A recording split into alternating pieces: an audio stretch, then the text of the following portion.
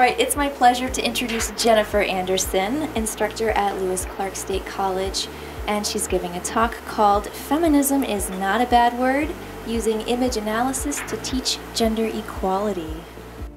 Great. Thank you, and thank you for having me. I'm really excited to be here. I want to start out by having you just take a moment and think about the word feminism and how you personally define it. I teach a lot of composition at Lewis Clark State College and a lot of freshmen.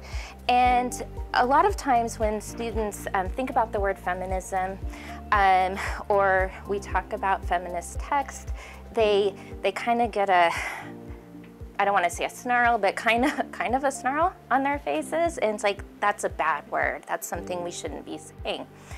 And these are some of the common misconceptions that I've heard over the years from my students. Feminists hate men, they're angry, they're unfeminine, they're all bra burners, they hate sex, feminism excludes men completely, and feminists don't believe in marriage. Again, there are lots of other misconceptions, but these are just some that I've culled from the years. And I've often wondered where these misconceptions come from. In January, actually of this year, anthropologist Michael Oman Reagan pointed out how sexism is culturally ingrained in our language. He looked at the Oxford English Dictionary, which is a descriptive dictionary of our language, and which is often the default for a lot of Apple products like Macs, iPads, iPhones. And he observed that some of the OED's examples are sexist. For example, rabid. The example was rabid feminist. For shrill, the rising shrill of women's voices. Nagging was nagging wife. Promiscuous, she's a wild, promiscuous, good time girl. And housework, she still does all the housework. And so we have that sexism is culturally ingrained. So this may be where some of that misconception comes from. And also, sexism is culturally embedded in the images we see, primarily in advertising. And for decades, in fact, since 1969, Jean Kilbourne has publicly spoken about how sexism is culturally embedded in the images we see. And that's primarily what I want to talk about today. So to focus on sexism in advertising, we need to make the case for the effect that ads have on us, and it's important to acknowledge that on average, we see about 5,000, or are exposed to, I should say, 5,000 ads every day. So we can see how this can affect us.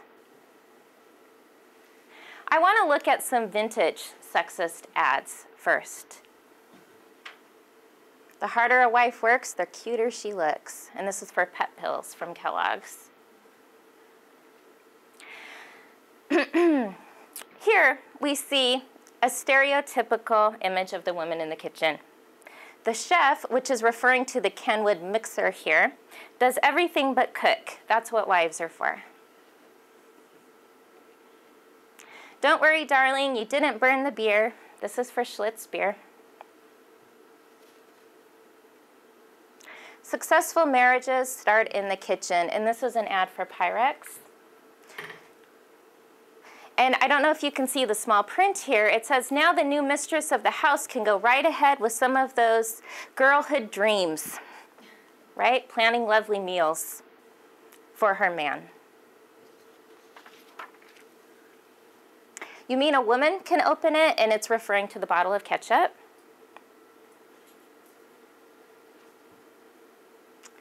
Here, in this 7-Up ad, we see that the woman is now out of the kitchen. It looks as if she and her date are dining at a lunch counter.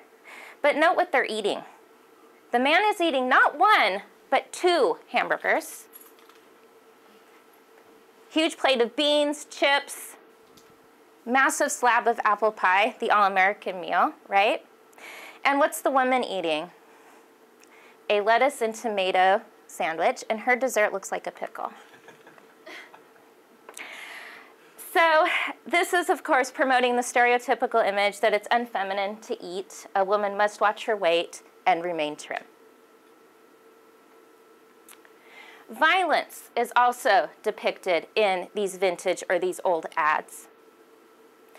This one, an ad for legs, men, pants. It's nice to have a girl around the house. And the girl is the rug that he's stepping on.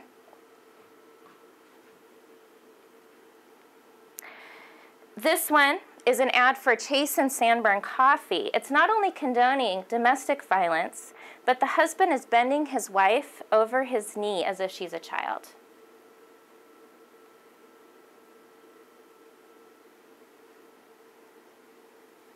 This ad for broomsticks, men's pants, is suggestive of gang rape, as all these clothed men are tugging on a woman who is only in her undergarments.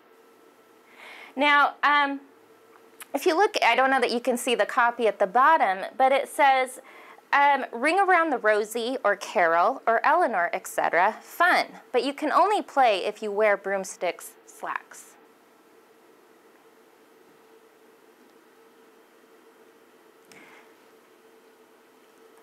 This one always just, I don't know, it just kind of floors me, this ad. This, which one of these men do you think would be best at rape? Now, this is an ad for lawyers in a directory. But in the small print reads, we get that one of them is better at bankruptcy, one at property, and one at crime. You can't just tell by looking at them, but we see this larger message, which is extremely disturbing. So we go from violence, domestic violence, to rape, to murder. Is it always illegal to kill a woman? And this is for the Pitney Bowes postage meter. So now I want to take a moment and switch to looking at contemporary sexist ads and how these messages aren't all that different from the vintage ones that we just looked at. Here's one in the kitchen. This is for GE appliances. We see the appliances in the background. The tagline there says, "Intelligence marries beauty." And clearly the man is the intelligent one, as he is stereotypically holding onto his notebook and he's wearing glasses.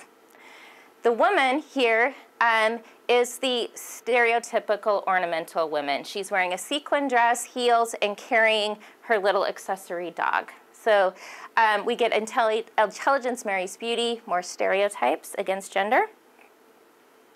When we compare these two ads, the Kenwood chef one to the new contemporary one, we see that the messages may have changed a little bit. Wives are for cooking. Wives need to be stereotypically beautiful. Yet both of them still have the sense of gender inequality. Women are somehow less than men. Cooking. This is for Bed Bath & Beyond. Here it looks as if the woman must alone balance all of these things to have a successful holiday meal. We get this when you need a hand with holiday entertaining. She's got mixers, the platter, choppers, all sorts of things, and she weirdly has like 6 hands coming out of her.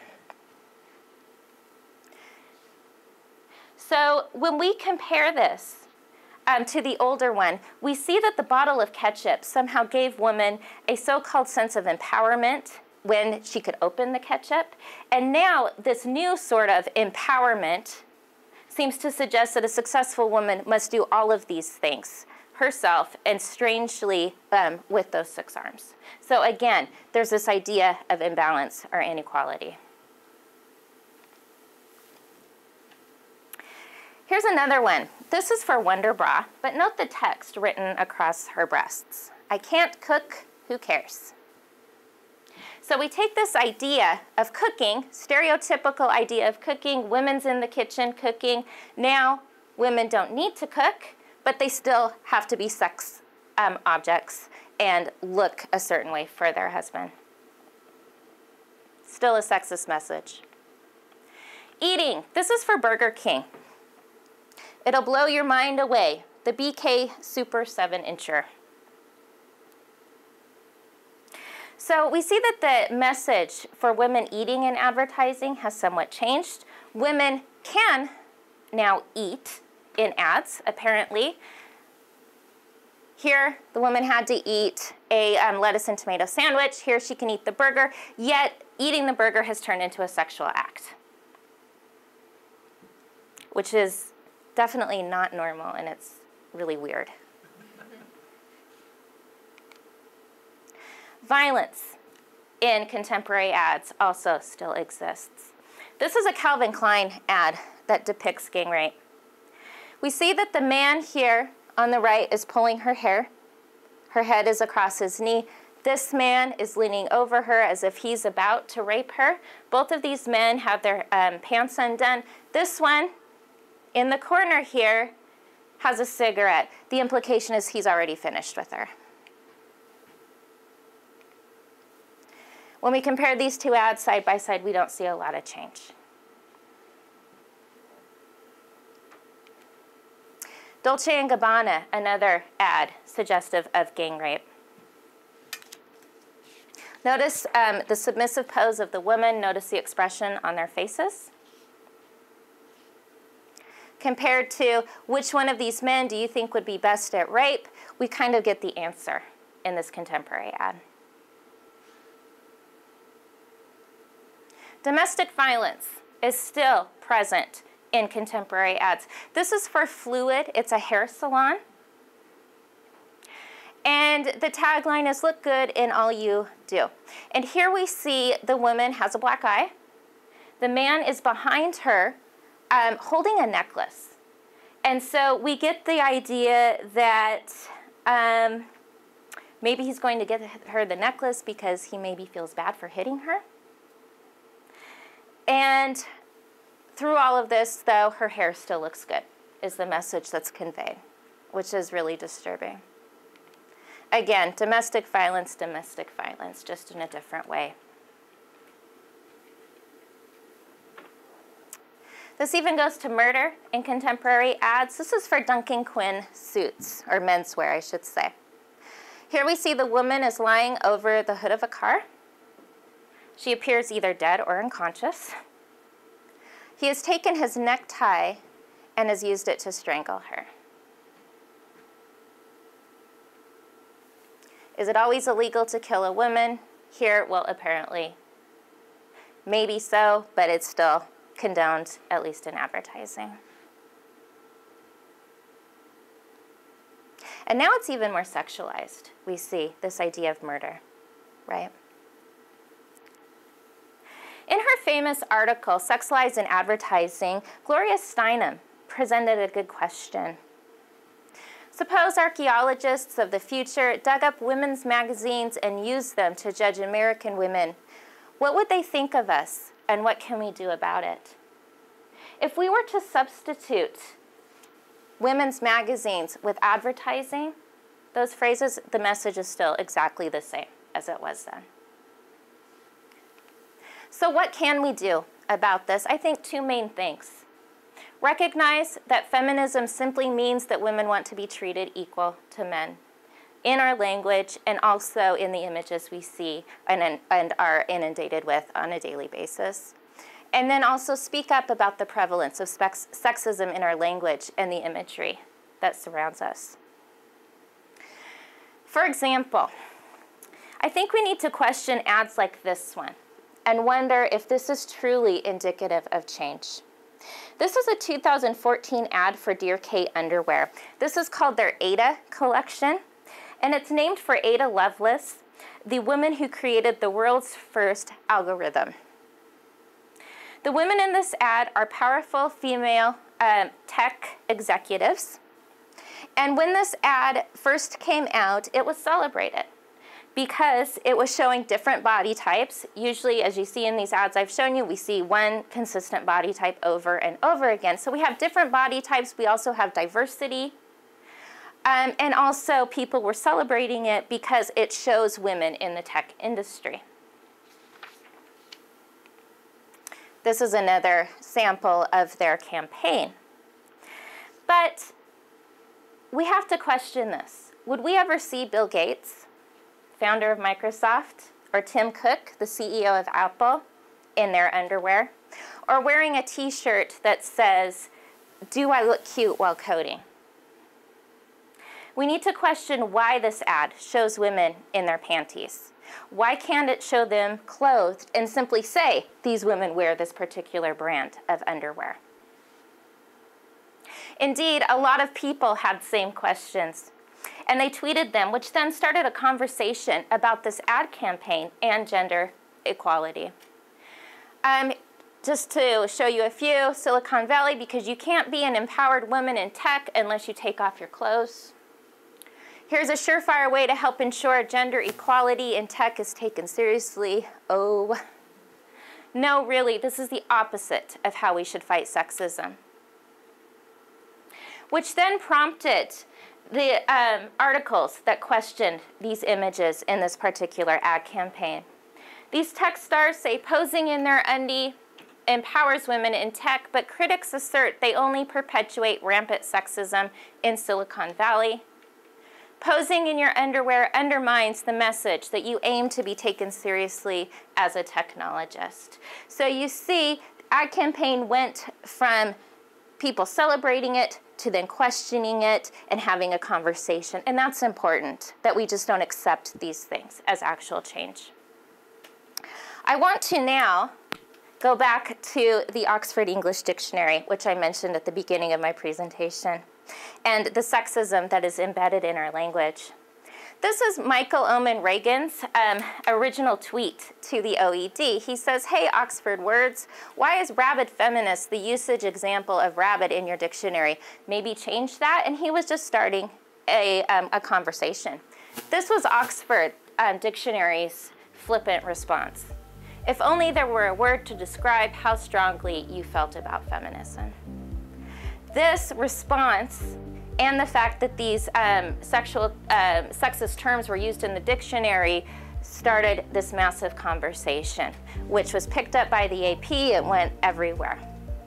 Here are some of the initial tweets, people joining this conversation. "Surely your response to valid criticism of sexist definitions isn't a dismissive tweet implying Oman Reagan is rabid about feminism."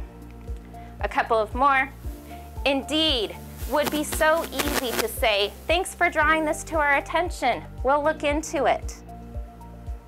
I have 2 words, subscription canceled. This conversation and everything that happened afterward resulted in an apology from the OED. We were flippant in some of our tweets yesterday, sorry. And it also resulted in a change in their dictionary. Rabid fan has now the highest frequency in the Oxford corpus, and rabid supporter also frequent. So they took out rabid feminist and replaced it with something more gender neutral.